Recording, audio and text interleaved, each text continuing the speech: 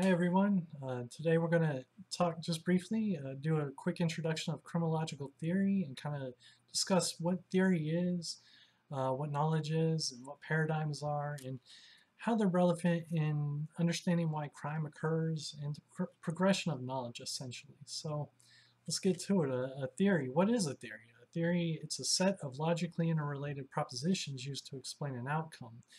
In criminal justice, we're really concerned with explaining why crime occurs, why victimization occurs, um, what factors are associated with it, those types of things. So, uh, theory in and of itself is generally it's philosophical in nature, it's rooted in that, but it also combines logic and good theories have a lot of different qualities associated with them. One of the most important qualities, perhaps, is whether or not it can be tested empirically, tested in the real world, observed. And that way you can incorporate scientific method to test the theory and see if it's valid, if it helps with the progression of knowledge or not. So theory in of itself should drive research and it should drive knowledge to that degree. And that's within all fields. It's not just criminology or criminal justice, but it's really, uh, it can be complex, but generally they're just a set of propositions used to explain an outcome. And it's more complex than a hypothesis, which is essentially just a causal statement, which just says that hanging out with people who smoke marijuana is going to increase the likelihood that you smoke marijuana. So that's like a learning theory perspective, but it's more complex than that because there's different propositions. Okay, like that hanging out with delinquent peers is going to increase delinquency, and exposure to definitions favorable to crime, and imitation, and all these other aspects associated with it. So it's a set of interrelated propositions used to explain an outcome. Um, from there, what underlies theory, right? It is knowledge, right? It's the development of knowledge. Why are we so intent on theory and criminology and in all fields essentially? Is to progress knowledge, to get to the betterment of society, to the betterment of humankind, right? So knowledge is really is kind of complex and is philosophical if you think about it as well. So it's what people create to symbolically represent reality. And reality can be more complex than that. And if you take courses on philosophy, you can definitely really get into what reality is. So there's various paradigms. So these are various perspectives over time, schools of thought. So there's a pre-modern view in all simplicity of reality, a modern and a postmodern view. So from the pre-modern perspective, um, it assumes that people see things as they truly are, right? Like if you look at a dandelion, it would be assumed that a dandelion is just a weed, and that's just what it is, right? But from the modern perspective, there's a diversity of views as legitimate, considered to be legitimate. So some people might think it's a nasty weed, that dandelion, but other people might, well, it's a flower, and it is a beautiful flower, and all these things. What becomes problematic for science and the progression of knowledge through testing things empirically in a scientific method type of way is the postmodern perspective, because it assumes that we cannot step outside of our human selves to see an objective reality, to see things how they really truly are, right? So in a pre-modern view, let's take another example. Murder is wrong, right? If you kill somebody, it's wrong all the times. From a modern perspective, well, it could be, there are perhaps situations where murder could be justified. Legally, certainly, but morally, perhaps even so, right? If you see somebody being assaulted or stabbed and you happen to have a gun on you and you shoot the person that's stabbing the other individual, well, perhaps that's morally justifiable, right? In the postmodern view, there's no objective reality to be had, right? It's just a series of events, and nobody can step outside of their past to actually analyze the situation for what it is. All right.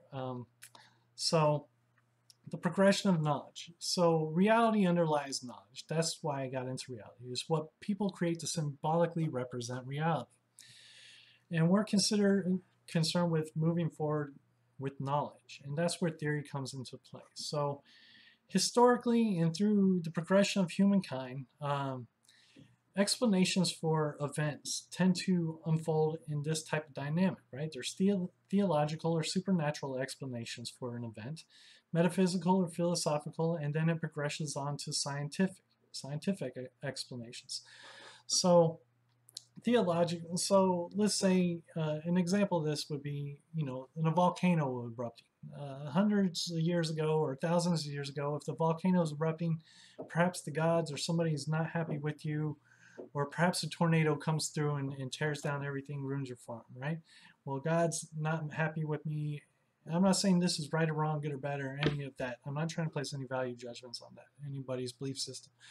But anyways, from there, there's more philosophical explanations. Perhaps there's plates, or there's a molten core inside the Earth's crust, and that's what causes the volcano. And perhaps these high winds and this cold front meets a high pressure system and there's a tornado, right? And a scientific explanation would be to incorporate this metaphysical, philosophical explanation with empiricism, with empirical assessment. So that's what science essentially is combining rational explanation with empiricism, with methodology. So we can test that. We can see if the conditions are just right in the atmosphere with a low pressure and a high pressure system connecting, and then the winds trying to escape so quickly, and then you have a tornado. I'm not a meteorologist, but something of that degree, right? So it's the idea that you can actually observe it and combine it with logical explanation, and that's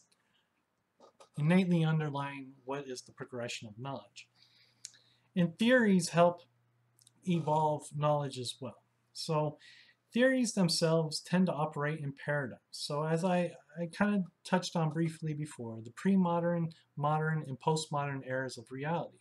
Those are different paradigms, collective schools of thoughts, and it's the implicit body of intertwined theoretical and methodological belief that permits selection, evaluation, and criticism. Essentially, it's a collective school of thought, right? It's a collective agreement. In the social sciences, paradigms aren't necessarily that defined, but there are some big events that have occurred over time. If you want to look into more what paradigms are and the progression of knowledge and all that, I would highly recommend looking at Karl Popper and Thomas Kuhn and their works and their arguments on the progression of scientific knowledge. But anyways, so going back to criminology and criminal justice, there are kind of paradigms, but nothing is like that fixed. In other sciences, there might be a paradigm where the earth is flat, right? So within that idea that the earth is flat, every theory that is developed is based on that assumption that the earth is flat. So if I drive my boat over the ocean, I'm going to fall off into a big hole, right? That's essentially, or if I dig deep enough, because the earth is flat, I'll fall through and be into nothingness, all right? So once that paradigm shifts and changes, then all those theories tend to become irrelevant, right, at that point in time. So once we figure out the earth isn't flat, that it's actually round, you can sail your boat all the way around the thing, that you'll be okay. Well, if you're still operating under assumptions, if I sail my boat across the Pacific, I'm falling off into a black hole, you're probably operating under some irrelevant assumptions that aren't really beneficial, right? I know people out there believe there's flat earthers and stuff, but it's irrelevant, right? Or that the earth is the center of the universe, that the sun revolves around the earth, right? So you have theories attached to that. But once you figure out that, hey, the earth actually revolves around the sun, we're not the center of the universe, and all these other factors that come into play, things have to change. Knowledge progresses forward, and society progresses forward. And people operating under those old assumptions, they're antiquated perspectives and perhaps a waste of time.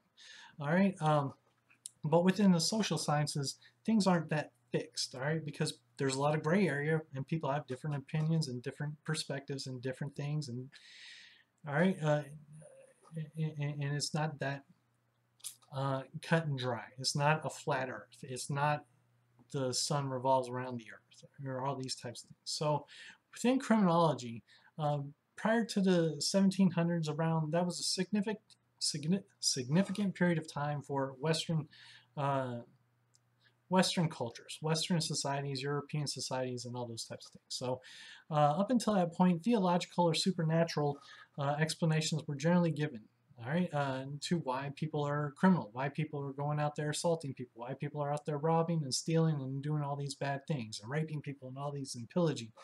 All right, there's demons, there's witches, all these explanations, right? You look at, remember Salem witch trials and all these things that occurred.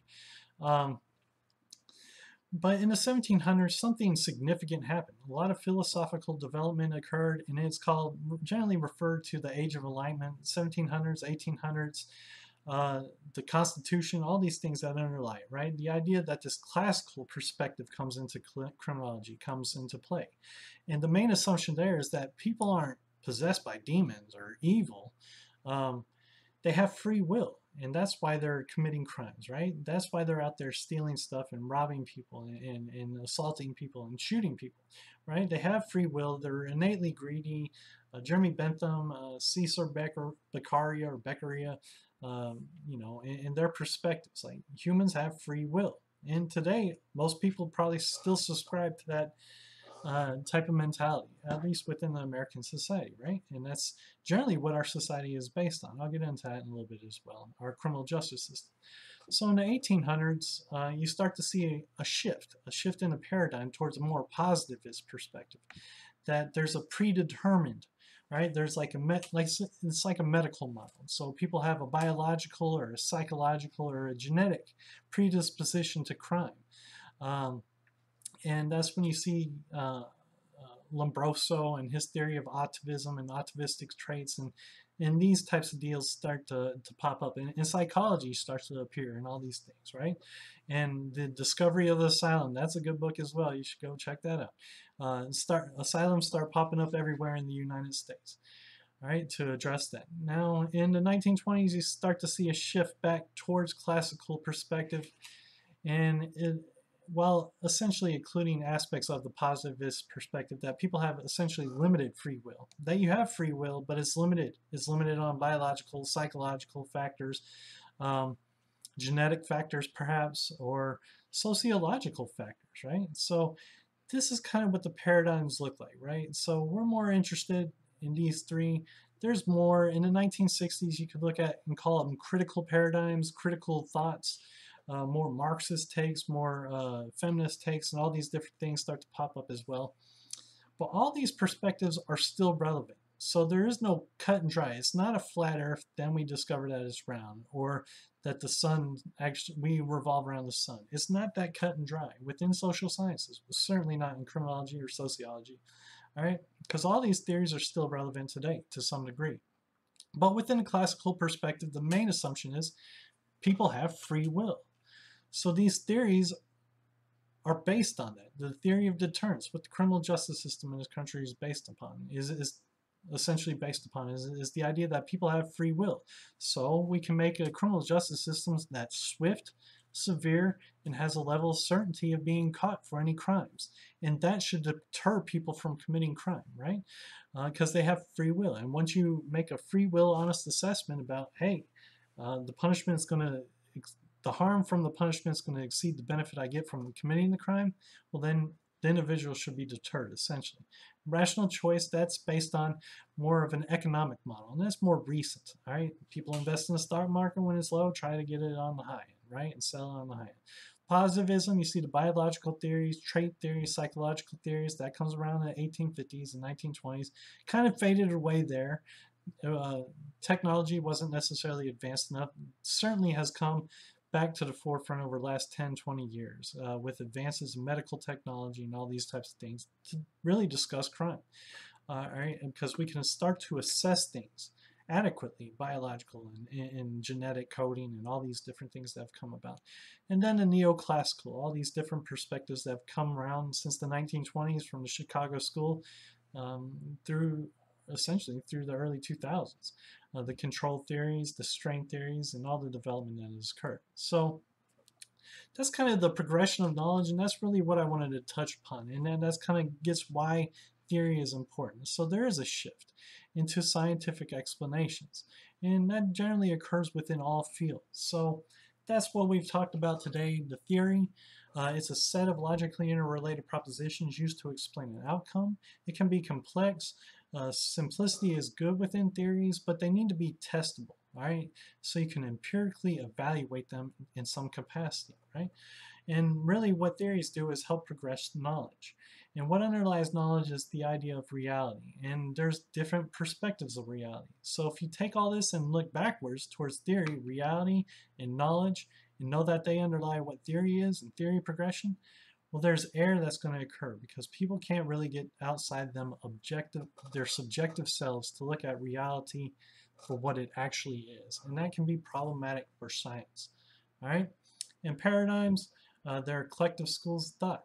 And really, theories tend to operate within paradigms, and paradigms offer assumptions. So it's good to have a good little foreground baseline knowledge of what's going on here.